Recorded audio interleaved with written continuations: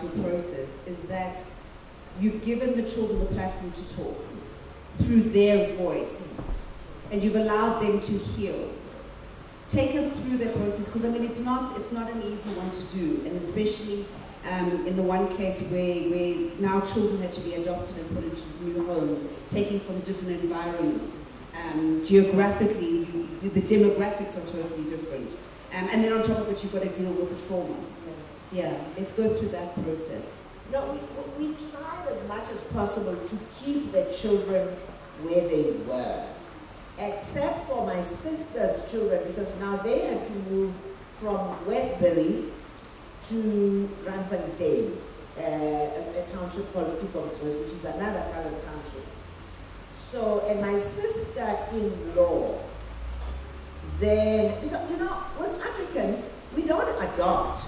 We just take these children. They belong to you. So we don't go through the adoption process. So my sister-in-law, that is why I call her my sister-in-love, bless her kind soul. We didn't know what we were going to do with these 3 children. Remember, we've just buried their mother. Their father is on the run. We didn't know what to do. So without even consulting her husband, who is my brother, Marlene said to us, I will take the children. I did not, you know, I didn't know what to do. However, because we're a big family, we all decided to pitch in and help her with the children. And then my sister decided to keep her grandchildren. So it's been a very, very difficult process. As I say, we are still battling, particularly with the youngest ones. Because my sister's son, beautiful young man, he has also written his chapter here. But he's battling, he's really battling. So it's an ongoing process. It is an ongoing process. And we pray every day that, you know, they will find themselves, because they can't keep the sins of the father can't keep affecting their lives. It's not fair. It's not fair on young people. It's also not fair on the parents to be left with small children. So, you know, we have to be very, very careful with young women, be very careful, the men that you choose to love or to get married to, be very careful. I always say, Waksha in Pama A1, Ubalek. Because Impama A1 will turn to a kick, it will turn to throwing things at you. People can do ugly things when they are angry. But us as older women, we've also got to learn to change our behavior, to change our language on how we communicate with younger people. We should stop saying, Lerato uso umudile banabakai, utlanyalwa ne. That puts pressure on young people. And that is why the first one that comes and says, they then agree and then find themselves in trouble. The other thing is, when a young couple gets married, the language that we use, we then tell you that a man never gets asked where he is from. So this man can walk in at 2 a.m., 3 a.m., sometimes the following day is your husband, or maybe your partner, you're living together, and you should not ask. Because abo antibate, being a who's. The other thing is, then we are told, don't hang your dirty linen in public, my child. Even the abuse should end in the bedroom, for goodness sake. That's how our children get killed. And then sometimes we even go as far as saying, Makwetla, abuna divorce. Yeah, they're too often. So there is no divorce in this family. So don't come back. You know what? She comes back in a coffin. because you said, go. And then I heard another one, Dr. Judy and I were speaking at an event in somewhere in Centre, and this young woman said,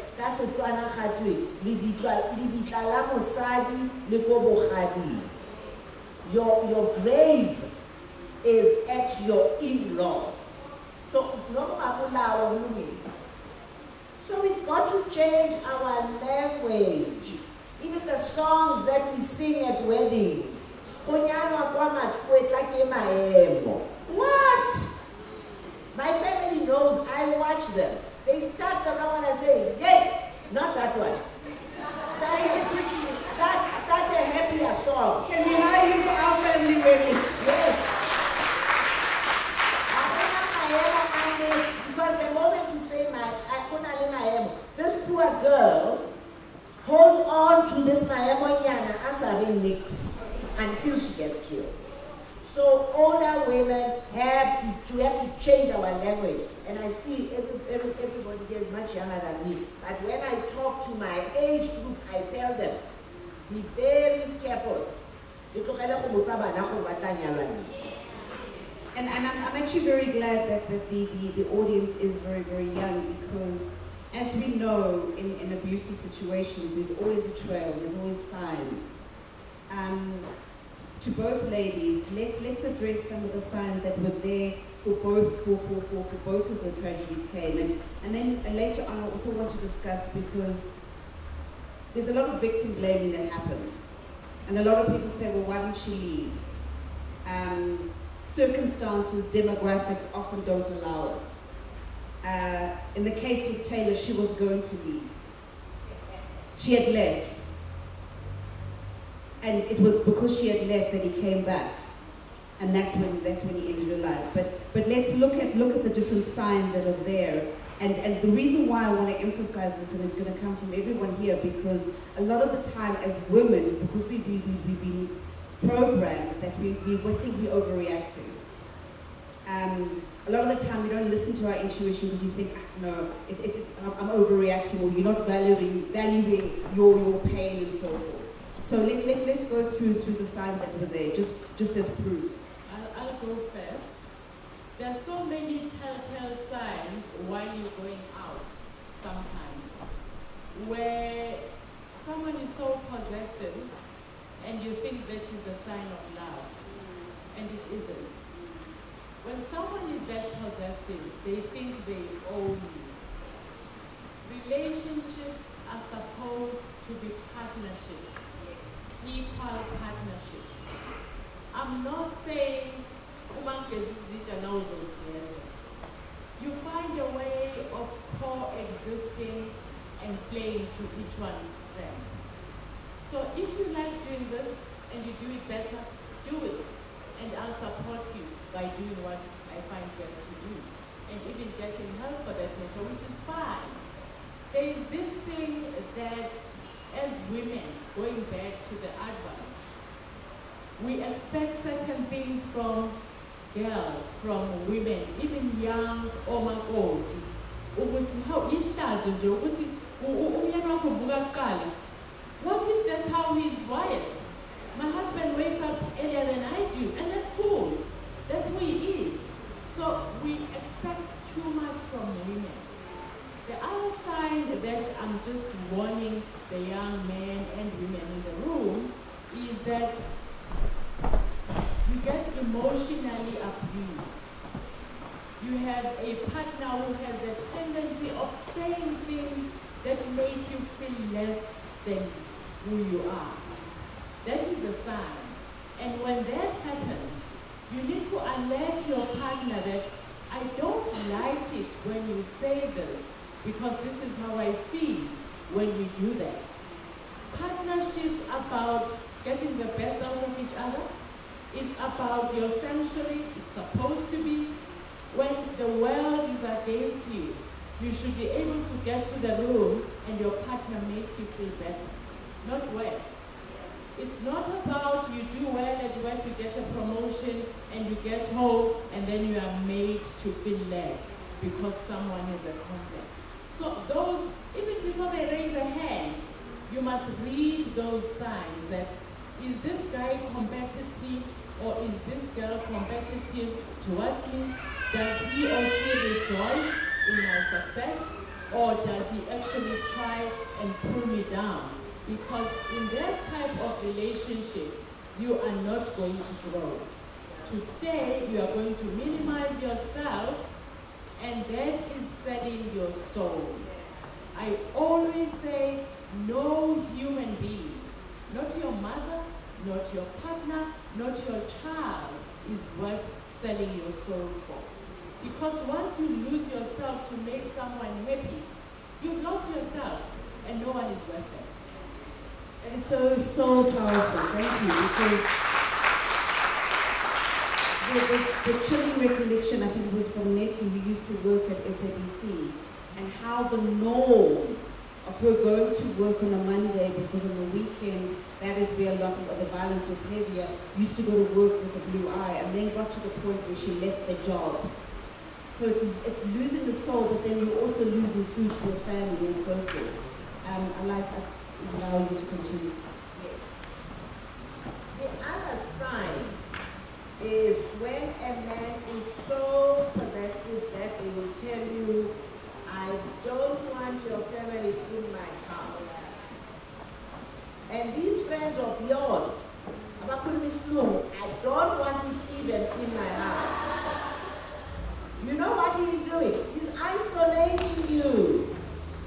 Isolating you so that when you have that black eye and he goes and buys you flowers, you can then say, I will write Yankana. That is very dangerous. So those are signs that you must look out for. Men that belittle women, that think that women belong to them. I spoke about the music that we sing, even the music that we listen to. If I can't have you, nobody else can. Those are songs. It's John Legend or whoever. And we listen. And we think that is life. Yes. So we must be very careful. The other aspect is, and going back to also what Dr. Judy said, was that in a family unit, it is up to both the parents to be looking after the children, and whatever your discussions are on where it is, that is with you. But the other thing that really made me angry was that not only was he abusive to her, but he wasn't even working. He was spending his days in the balcony doing drugs. Where was he getting the money from? Let's talk about that aspect, and I'm going to bring this up because there's so many young people in the room, is that love should not be dependent on you just being the slave for the family. Yes, my sister was employed, her husband was not employed, and in fact, when we went to court after he had killed her and was arrested, when he appeared in court, he said, she was the only person in my life that ever loved me, and I killed her.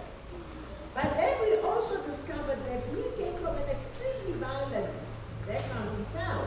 In fact, his mother had committed suicide by setting herself alight. And when I heard that, I felt sorry for him. And as we left the court, I said to my siblings that were with me, I have forgiven him. I almost got myself lynched. But I said to them, no, forgiveness is between my God and me, because this young man had, but that was not an excuse. But he behaved that way because of the background that he came from. Now, the other day I was listening to a radio station, and in this program they were talking about femicide, and it was a very new case. This lady's name, I think, Ugongi, and her sister, Nonhlanhla, had just been killed by the husband.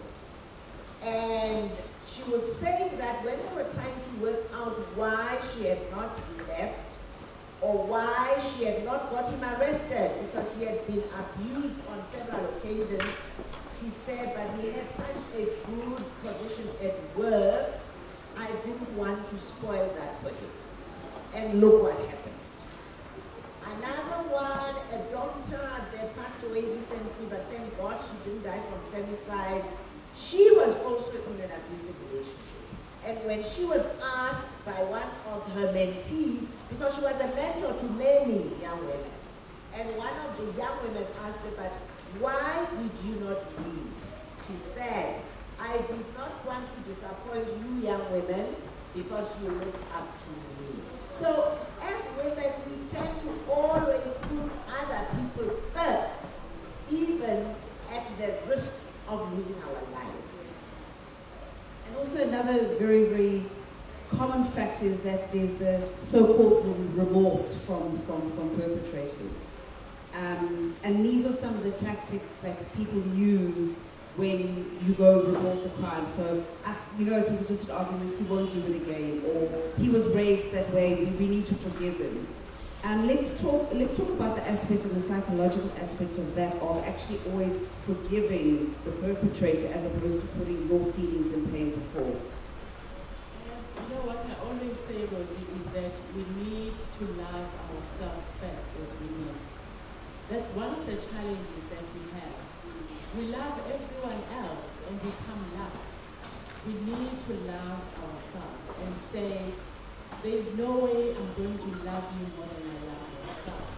If I allow myself to be abused by you, then I'm actually not loving myself. So if you don't leave, you have to make it a condition that the only way I'm going to stay with you in this relationship, which is emotionally abusive, I'm not even getting to physical, you go and get help. If you don't go and get help, then I'm out. I think we are not using therapy as much as we should and as much as we can. We need to remove the stigma that if you go for psychological therapy, it's a sign of weakness, because it isn't. We have a very high incidence of mental illness in this country, which is part of the reason we have this violent behavior from men. We need to address that. If we have a colleague, if we have a relative who shows signs of anger, violence, abuse, we need to go to that person and say you need help and try and assist them. Because you know, when we grew up, just as an example, alcoholism, because that's the other thing that actually makes people be abusive. Alcoholism, drug abuse. We actually blamed the abuser of alcohol or drugs. It's a disease. So how we handle these things, it's not saying we are condoning doing of the wrong thing. We are simply saying, if you have an alcohol problem, if you have a substance abuse problem, if you have a mental problem, you are sick. Go and seek help. When you don't seek help, then it becomes your problem. But you have to seek help. And also accountability. We spoke about the fact that, you know, in both cases, there was family love, there was that support. And in many cases with perpetrators, especially with Druid, is that the neighbor knew about the abuse. The neighborhood knew about the abuse. You know, the chilling tale of the story where somebody was shouting to the child, like, well, your mother's been beaten again. So this was a norm that was happening. And we need to break that cycle. And this starts with the guys. What are you doing when a guy is looking at a 12-year-old girl in the wrong way? Are you laughing? What conversations are you having with the boys in the locker room or drinks afterwards? I read a quote and I'm going to paraphrase it. Would you be happy if you had a daughter? If you had a daughter, would you be happy dating the guy that you are now when you were 16 years old? And I put this question to a lot of my guy friends and they were like, that's scary. So let's talk about the accountability and how it became the norm in some of the cases within the neighborhood and the environment.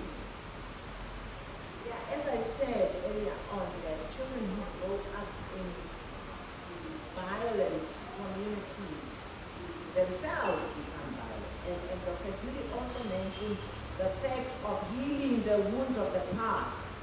Because unless we heal those wounds, this violence will keep going on. And it seems to be getting worse these days. Every day when you open the newspaper, a woman has been killed.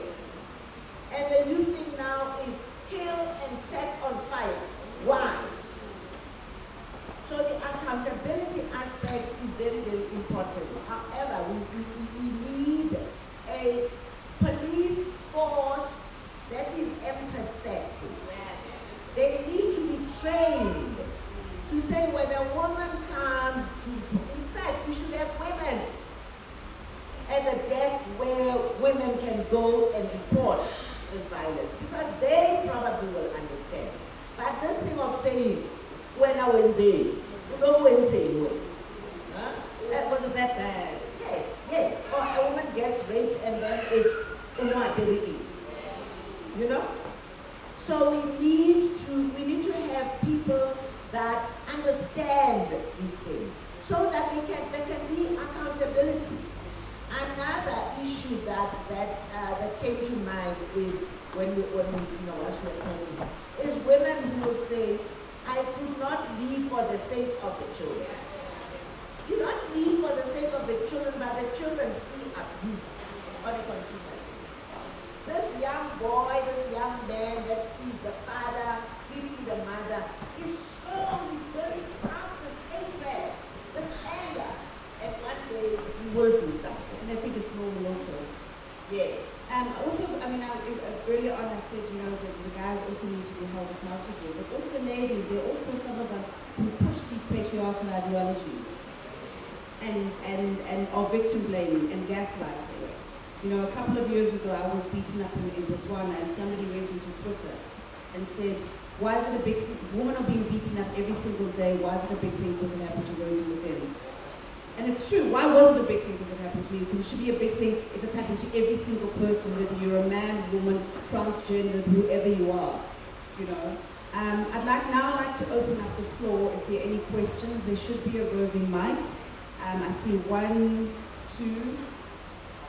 So we'll start with the first 2 questions here, in the front. Yeah.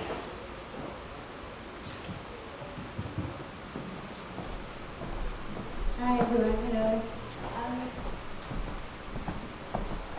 You touched on the talking within the family in terms of forgiveness. The moment when Rosie mentioned forgiveness, my heart was just like, no, I really don't want to, you know, because you feel like Mom said, it's unfair. It's honestly just unfair. The fact that you go through something, then I must take the responsibility to heal for something that you did.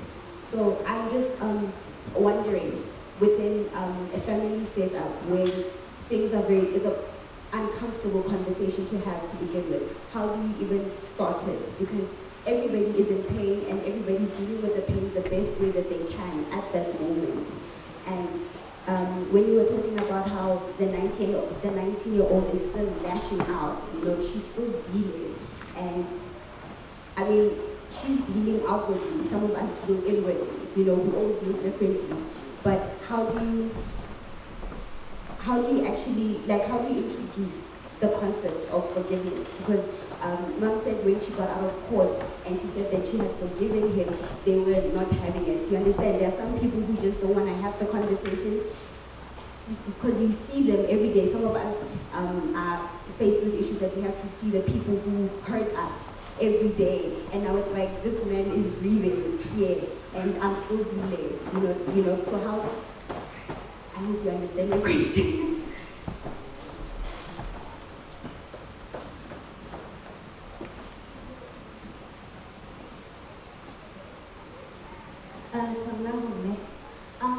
My question, I think, goes more into the causes, because I take special interest more on the financial abuse that happens within the homes that eventually has some women staying in homes because of money. So years ago when I attended a seminar, I asked the panel, and it was maybe ANC Leaders Day, that we have a system, especially the maintenance system, that is failing women daily. Because on a normal day, if I go today, the date I get is 3 months from now. For 3 months, I need to make sure that this child still eats. You still get there on that day, somebody wants paternity tests. That's another 2 weeks. From there after, somebody quits a job. So we're now looking at a 2-year fight that I would need to undergo in order to get money that is due to a child, in order for me to be able to take care of children that we brought in the system together. So sometimes I feel the system itself doesn't help us as women leave these homes because the fight itself is so deep. If people die, it's 10 years. Right now there was a case for arrears, 10 years, the person had to fight to get the money and things attached. The pension fund, in order to get the money, at least for future maintenance, that's a 2-year fight because it's not necessarily regulated. You still need to go and fight for that. So how are we then building a system that is going to then support us as females to get out, but in the same breath, I feel solving that issue through SARS, garnishes, and all of that puts us in danger. Because sometimes you're even scared to go to those courts because you're thinking you're going to be killed. Kids are dying because fathers don't want to maintain their kids. How then do we put things in place to make sure it serves us as women, serves the kids, and we're not fighting daily to go fight for our rights? That is I'll go with the first one, the concept of forgiveness. It's funny how you give away your power when you hold a grudge against another human being. They consume you. When they succeed, you are angry because how can they? They've wronged you. The way to get your power back is to make the people that hurt you non-existent, and they shouldn't matter. They don't deserve your emotion, and the emotion of anger and hatred destroys you and not the other person. He's going around doing his own thing, and you are here. It's like a cancer. It eats on you. When you pray, I believe in prayer. When you pray and say, God, remove this person. He's not worth the pain he's giving you. He's not worth the hatred and the anger. Then you get your power back. That is the reason you forgive. It's not for the other person, it's for you and your own sanity. Quite get the second question, but I think you were talking about empowering women to be able to leave abusive relationships. Okay, please explain. Maybe let me try. Okay. You are saying the system fails women. Okay. It's women who actually have to go. The default position is that it's the woman's problem. And then she gets herself exposed to the person who's not doing what they're supposed to do. True. I believe personally that we don't make our government as accountable as we should. We don't take it upon ourselves and our hands to say, let's read these policies. Are they serving us? If they are not, we will have a petition that says, this is the policy that we would like to see, because this policy will serve women. We need to do that. When our president says, I'm allocating 2 billion rand to sort out the issue of gender-based violence, we need to know, where is this money being taken from? Because if it's being taken from another area which was serving women, we haven't done anything. And also, what is this 2 billion rand going to be allocated to? We want to have a say. One of the reasons why Commissioner Angie and I have these dialogues is to say, we have a crisis, we have a challenge, let's talk about them, intergender, intergenerationally. And each of these dialogue events that we have, we are recording suggestions, challenges that are raised mainly by the young people, because we want to be able to take this and say, this is what the country says, and what